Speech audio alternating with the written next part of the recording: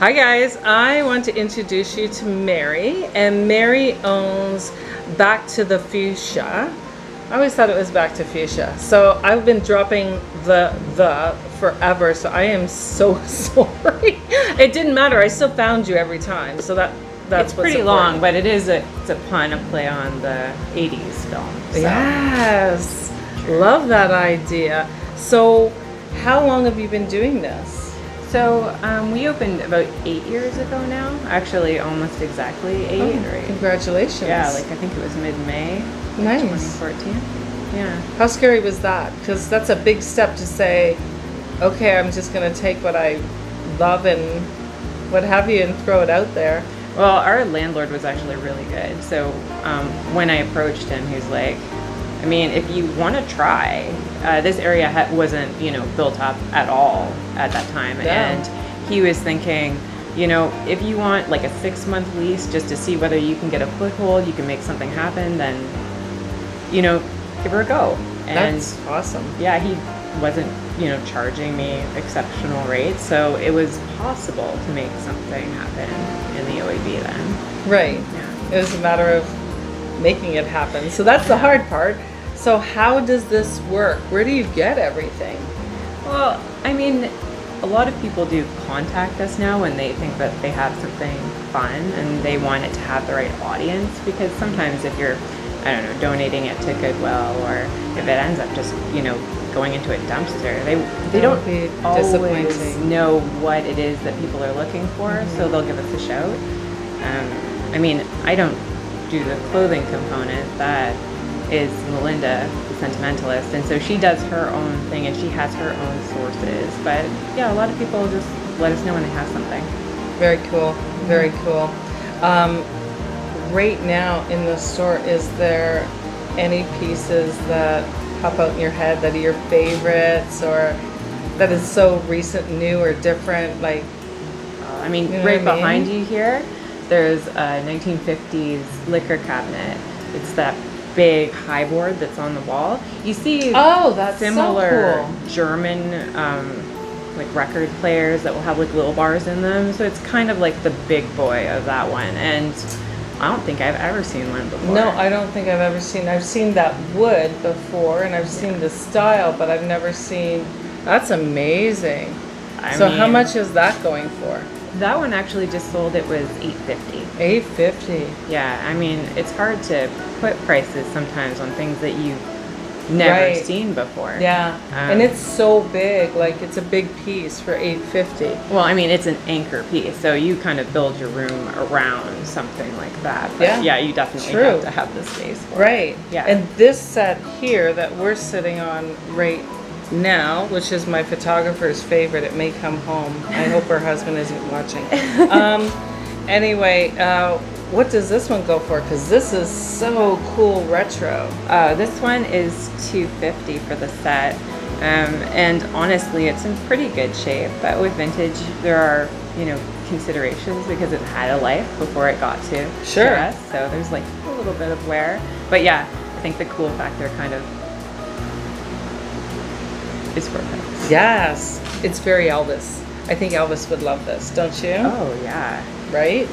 We had an Elvis moment earlier. There's an Elvis picture on the other side of the wall too. Did you see that? Yeah. Yeah, mirror. Yeah, this is one of our favorite stores. We've already kind of done some shots in here. I always like scooping in here, and my things are like looking more so, the hats get me, and the luggage.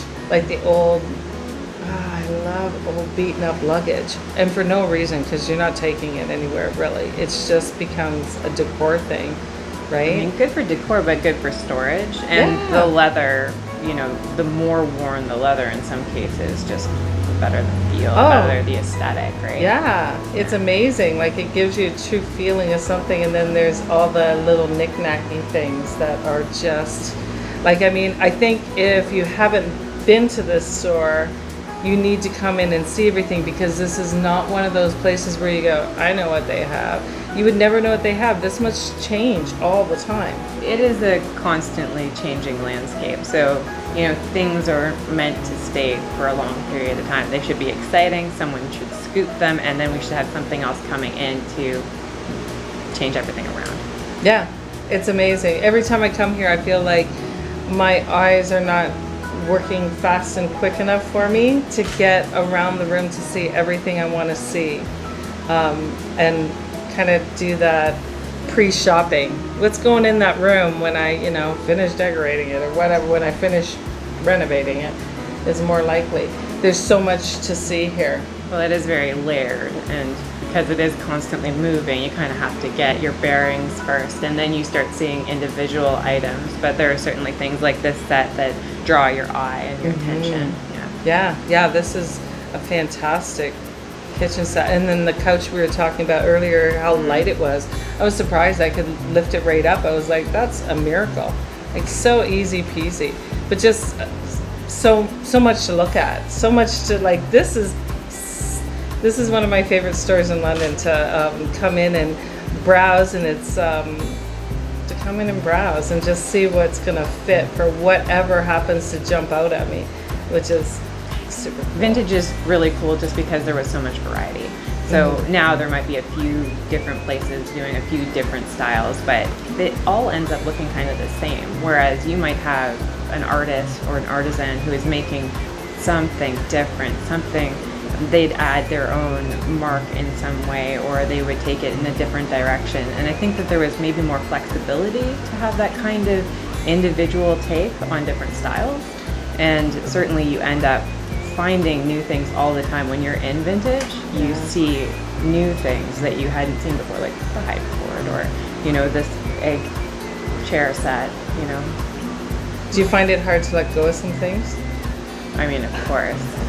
You don't get into this because you're a hater. Yeah, it's like, I'm just out here for the cash. It's not because I don't need any of this. I can just pass it. I look at some of this, I'm like, maybe it will fit in my house, and I could just move that other thing around. I would think this would be super dangerous for me, for sure.